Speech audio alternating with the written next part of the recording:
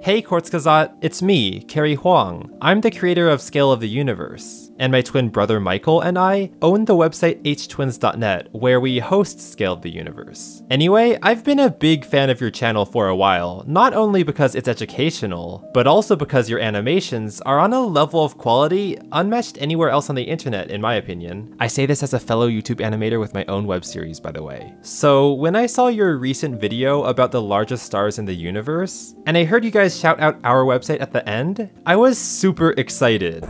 The app is inspired by the Scale of the Universe website by the Huang twins that we spent a lot of time with when it came out years ago, and felt that it was finally time to create a Wait But Why and Kurzgesagt version. So today, I'm making this video to sort of introduce myself to anybody who might know about my Scale of the Universe application, but not know who I am as a person. Without further ado, hello, I'm Carrie, and earlier this year, I graduated from Stanford University with a bachelor's degree in computer science.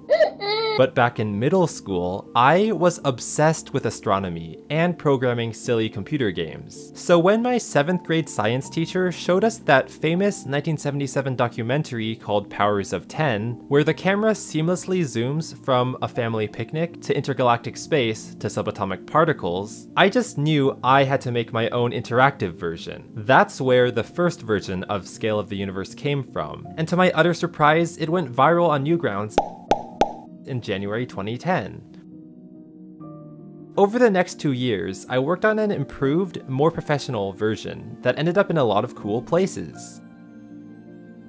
Here's raw footage of me using that second version of the Scale of the Universe.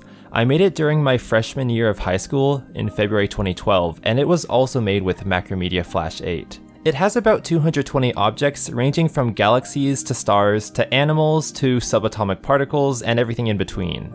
The largest one is the observable universe, the smallest one is the Planck length, and the one I get the most comments about is definitely the Minecraft world. For each of these objects, I wrote a 3 to 5 sentence description about the object, and I used varying levels of professionalism versus playfulness. And trust me, I got a lot of complaints about how silly some of my descriptions were, like the water molecules. Regardless, that was that. Next, with the help of dozens of generous volunteers who reached out via email, we were able to translate the Scale of the Universe into 17 other languages, which made it more accessible to people all over the world. And then a couple years after that, my brother graciously ported it to iOS, so that you could look at Scale of the Universe on your iPhone. Unfortunately, after that, I couldn't work on development of a third version, because 1, I just got busy with high school and college schoolwork, and 2, both old versions were made with Macromedia Flash 8, which the internet was quickly abandoning. And 3, I didn't have any resources to ask for outside help because Google shut down our AdSense account for over 2 years due to vague, unjustified reasons caused by Scale of the Universe's page being visited by people all over the world, which led to us losing out on this much money.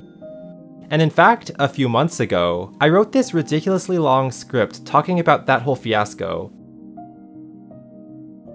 But I don't want this video to just be wallowing in pity, so let's move on to the happy stuff. Anyway, I saw you partnered up with Tim Urban, who writes that blog Wait But Why, that I also love because it's given me so many existential fears. And I saw you guys made that new app called Universe in a Nutshell, which also compares the sizes of various objects in our universe and describes them in detail. I think it's really awesome to see more versions of this type of content online, because 1, more people will be educated about the true vastness of the universe we live in using easily digestible visual techniques. And 2, my Scale of the Universe was already falling out of date. For example, it still claims that VY Canis Majoris is the largest star known to humankind, which was true in 2012, but it's not true in 2020. So it's a relief to see that somebody else that I look up to has made a more modern version of the app, with information that I trust is more up to date with the current knowledge of the scientific community. So congratulations, Kurzgesagt, on that accomplishment. With that all being said, I do want to discuss the updates that have been happening on my side of the world. First off, my friend Matthew and I have ported our Scale of the Universe, the one that sits on htwins.net, into Pixie.js, which is a flexible 2D WebGL renderer that's more modern than the decaying Flash player. That way, teachers and students alike who have used Scale of the Universe in the past can still use Scale of the Universe now in their modern internet browsers, without having to deal with all those annoying warnings you'd usually get from running a Flash file. Hopefully this update can pull our website h1s.net into the modern era, and pull it from 4th to 1st on the Google search query for Scale of the Universe. Well, we'll see what happens. In addition, I also want to say that I'm open to trying new ventures in this sort of